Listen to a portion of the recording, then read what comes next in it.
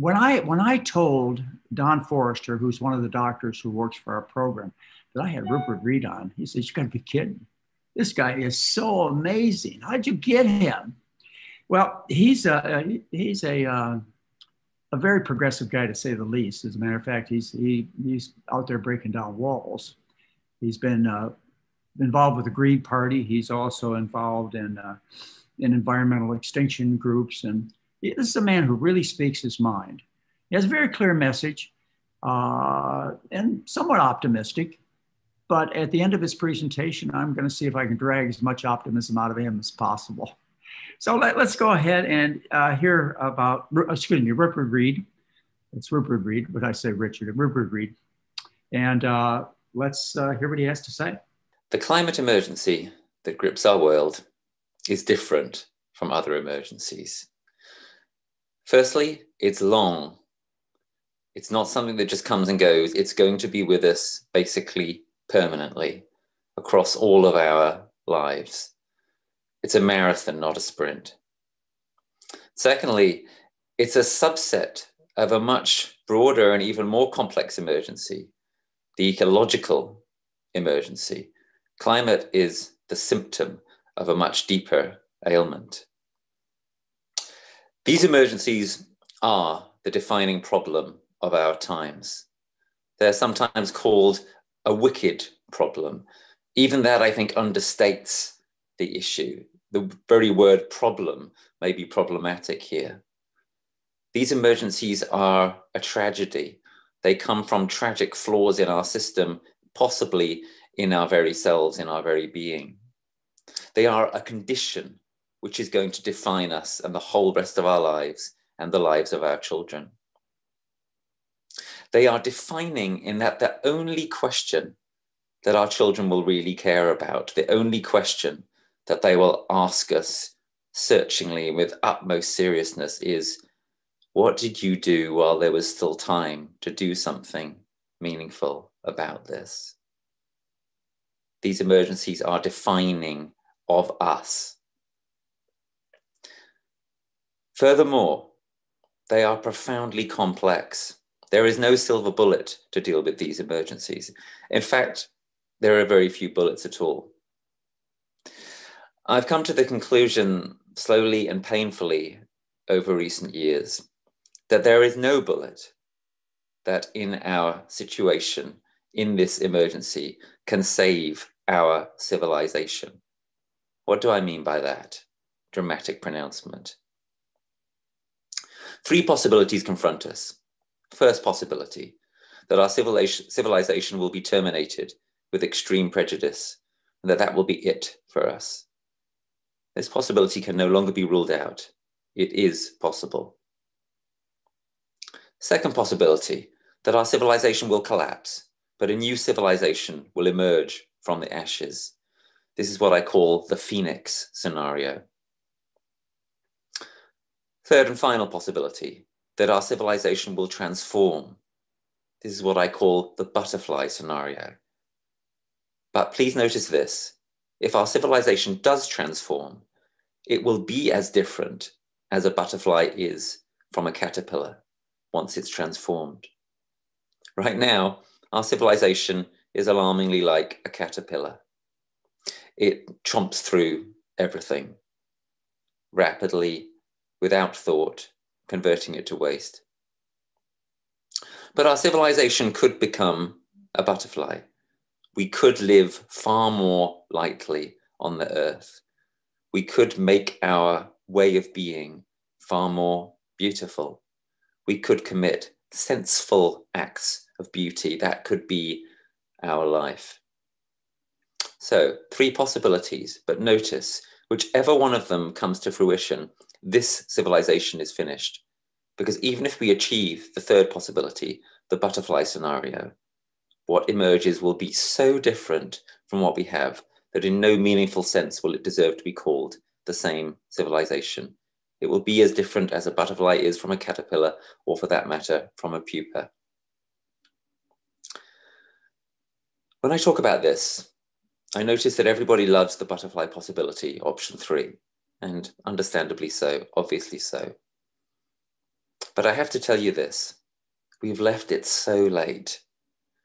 We have so little time. What we really needed was governments that were genuinely green in power 30, 40 years ago, after the early warnings of the environmental movement of the 60s and 70s.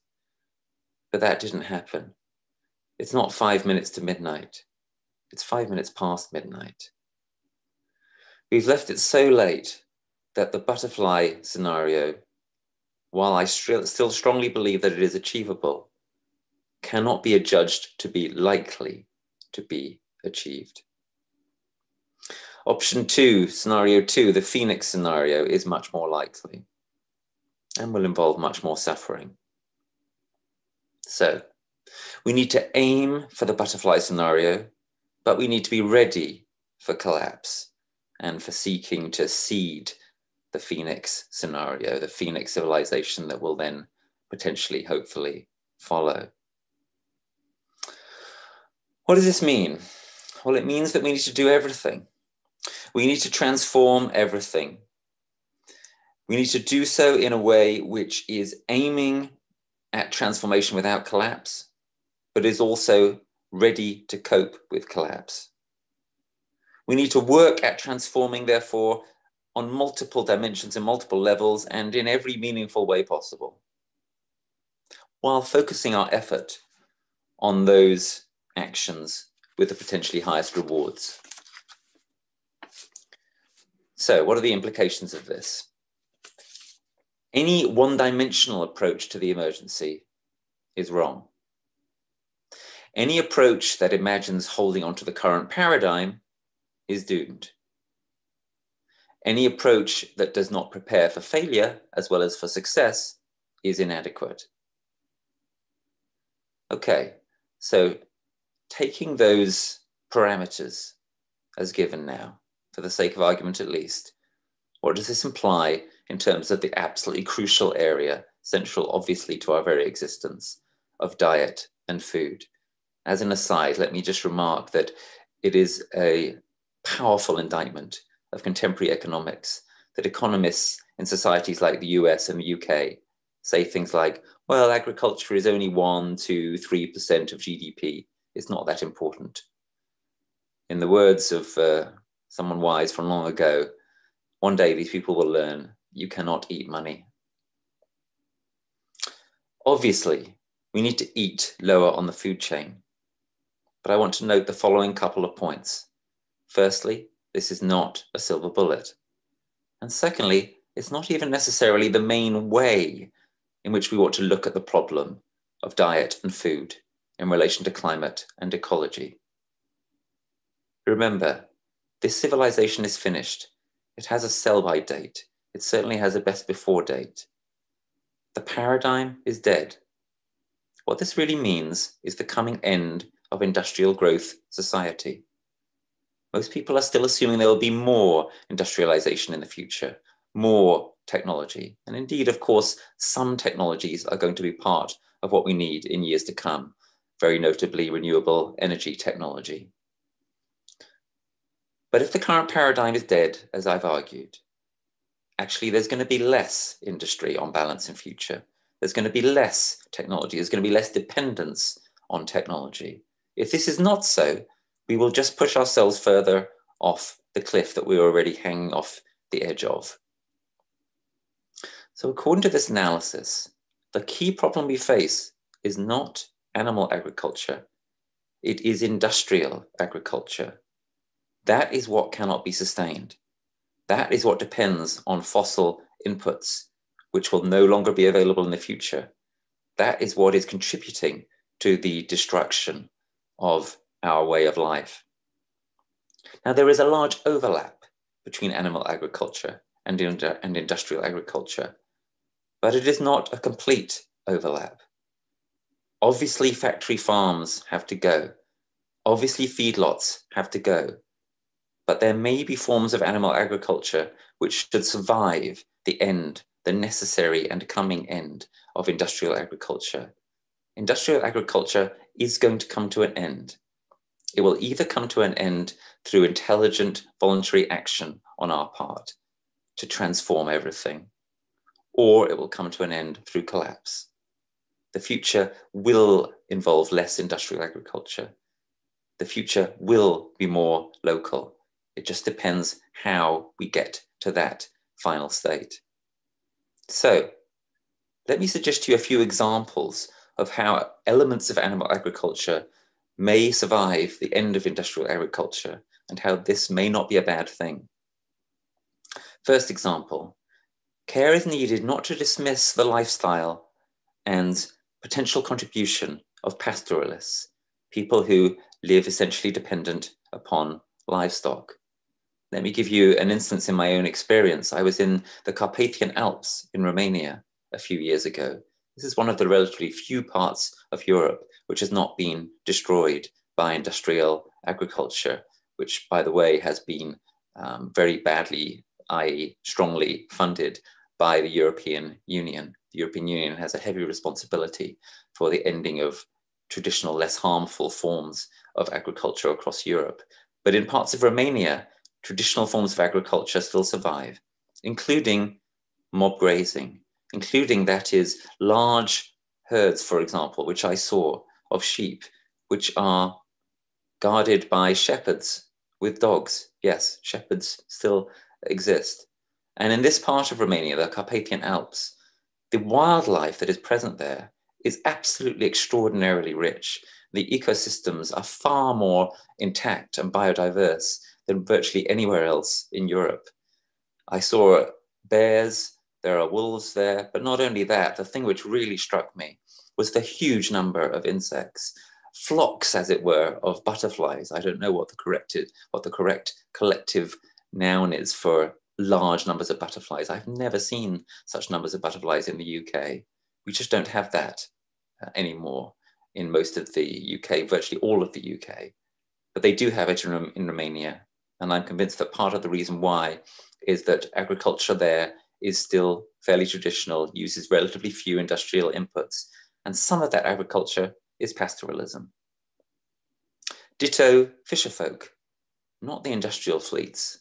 They have to come to an end, obviously. But care is needed not to simply rule out a priori the reliance that many people have on small-scale fishing. Another example, it's very crude to assimilate backyard chickens, which may have a role to play in small-scale agriculture, in the using up of waste around the house and around the small holding or farm, etc. Very crude to lump those in with battery hens. Factory farming of chickens, etc., obviously has to end, but that doesn't necessarily mean that all agriculture involving poultry has to end. And final example, obviously, lots of rewilding is needed, and lots is possible if many of us go vegan or freegan, or at the very least vegetarian or flexitarian. But should this newly rewilded land be left pure wild? Remember that there's little for humans to gather and forage in many, not all, in many wild environments. But in most, there is flesh available.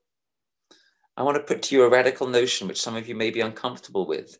It's paradoxical, but it seems to me it actually makes sense.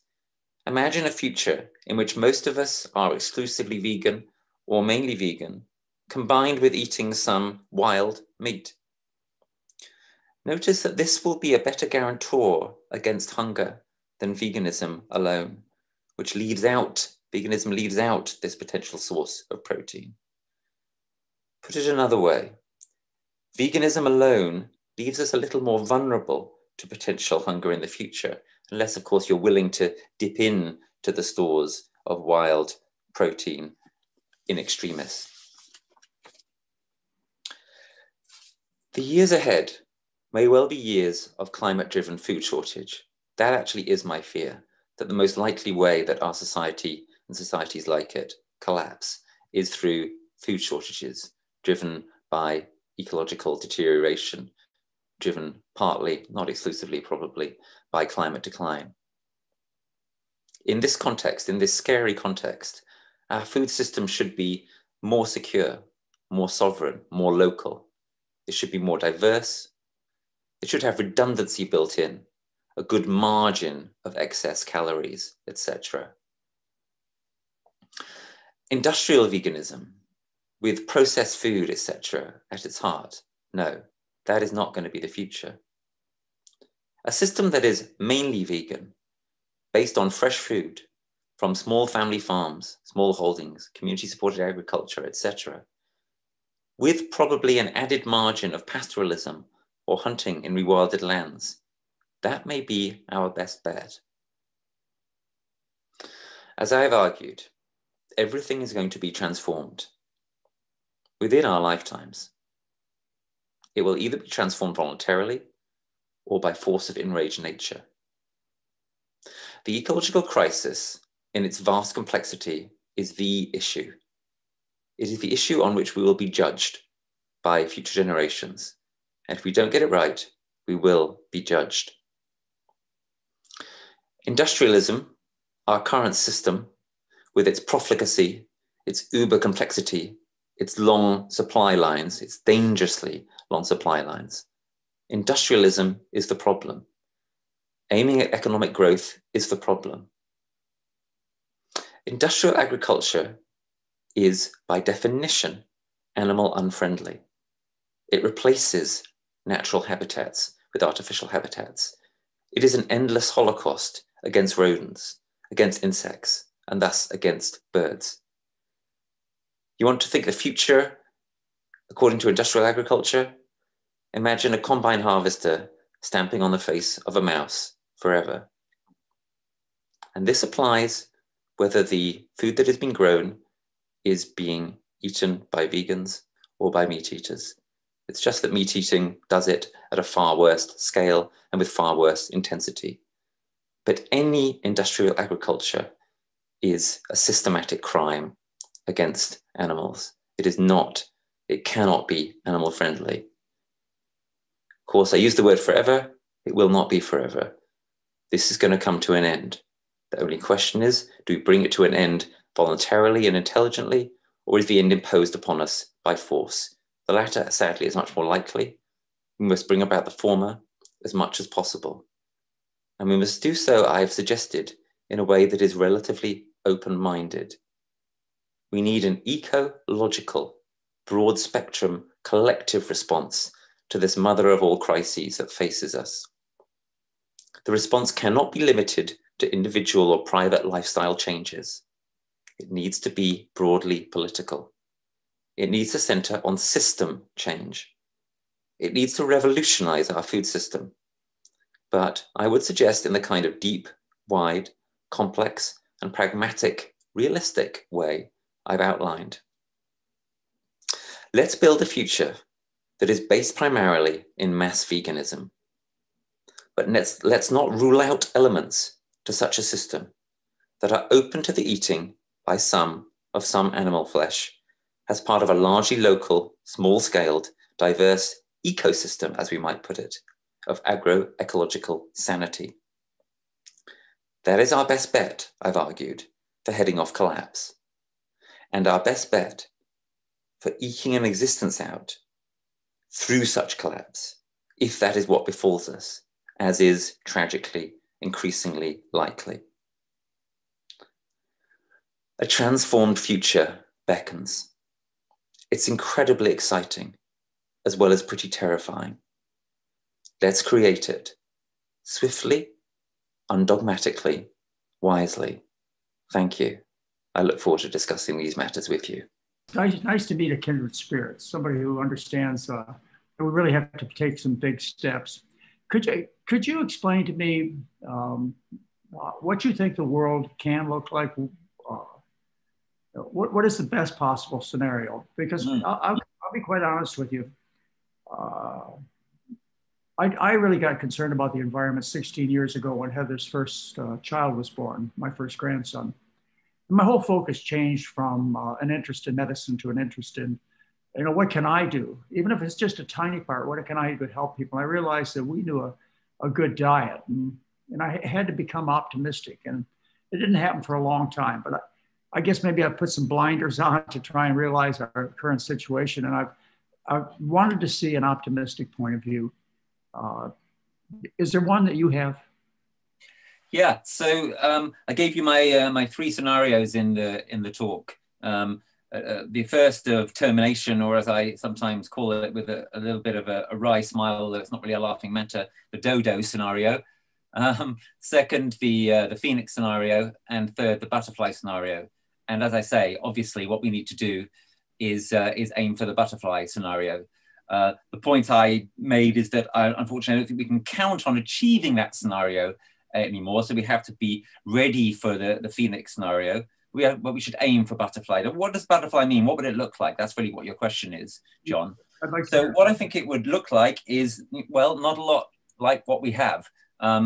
We would have a world which is far more local. It'd be radically relocalized. That relocalization, by the way, may have been started by COVID-19. We may have already seen peak globalization. We may never have as much air travel again as we had in 2019. And that's obviously to be hoped for, because that's the kind of change that we need if we're going to survive, let alone prosper as a species. So the future will be far more local. Food miles in particular will be way, way down. And what we need to be thinking of is a relocalized future that is a small farm future primarily. We need to reduce scale at virtually all levels of our economy and society if we're going to have a resilient, less monocultural society. And that's the kind of society that could survive. That's the kind of society that could not collapse.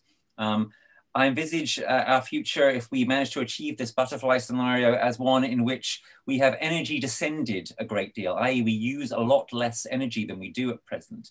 And of course, the energy that we do use would come primarily from genuinely renewable sources, especially the sun, but also other renewable sources. And well, you know, it really could be a wonderful world. It could be a world in which, for example, people have much more control and power over their lives. One of the reasons why there's been the rise in unpleasant far-right populism in recent years is people have felt out of control of their lives and they wanted to take back control. Well, a radically relocalized future that is energy descended, that rebuilds community, where people are actually in control a lot more of the food that they eat, of the communities that they live in. That's a future which would actually head off that kind of risk of hard right populism if it's done right. So that is my hope. That is what I think. That's the kind of thing that I think we ought to aim for. A transformed civilization in which we live in a way which has some of the benefits of the technologies that have become available recently to us, such as renewable energy, and hopefully we get to keep the internet as well, so we can carry on doing things like this once in a while.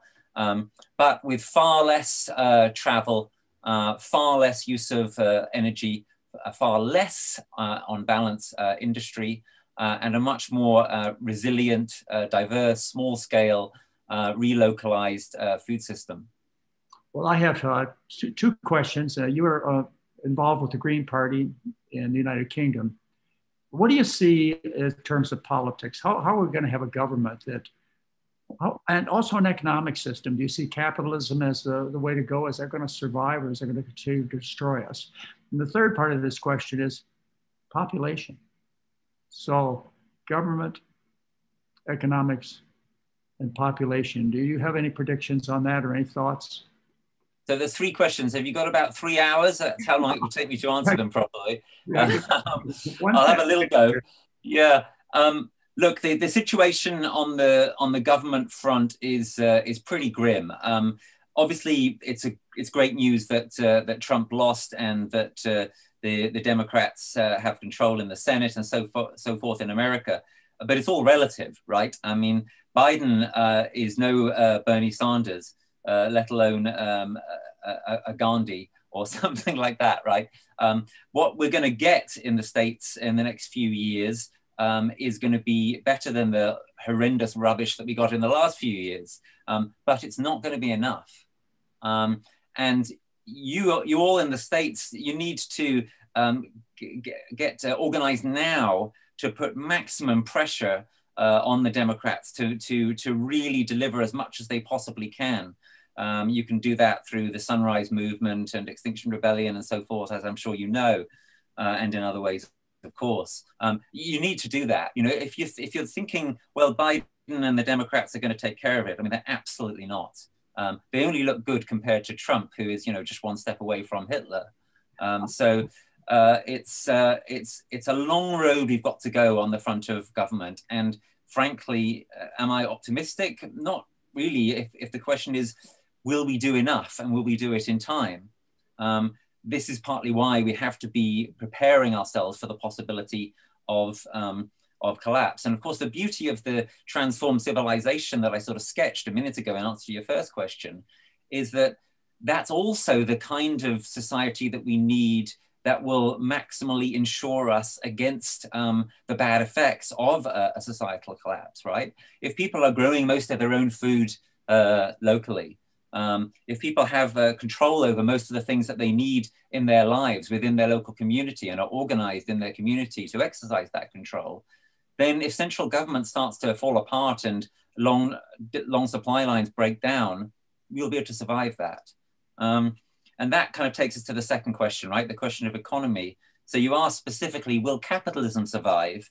I don't know. And there's lots that I don't know and lots that nobody knows. What I do know, though, is this. If capitalism does survive the next generation, it will have to be transformed. It's the same point again, right? Either capitalism is going to do some kind of amazing butterfly jujitsu trick on itself, or there's going to be a collapse. So again, do I think it's likely that we're going to get that kind of transformation of capitalism? I don't think it's particularly likely. I think the vested interests that we face are enormous, absolutely enormous. You know, are the oil companies going to give up without a fight? To just give one obvious example, and I mean, you know, literally, potentially a fight if it comes to it. So we need to be ready to ready ourselves for potential collapse. We need to try to reclaim more power ourselves and start building, if you will, the alternative economy and society right now within the shell of what exists at the moment. And we need to get on with it.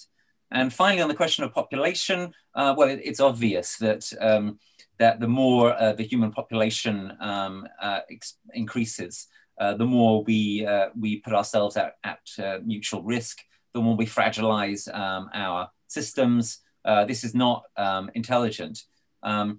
So what does that imply? Well, one thing that implies is that if we're serious about all of these problems, we need to find wise, just ways of seeking to reduce our population. So how do we do that? Well, the standard remedies are things like making sure that women are independent and are educated, making sure that there isn't social pressure to have more children.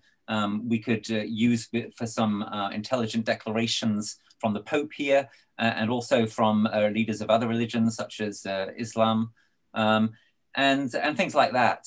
You know, I don't think anyone wants to go down the kind of route that China went down. But to those who say, oh, you can't talk about population reduction because that's genocidal, or that's nasty, or that's racist or something, you know, that's just silly talk.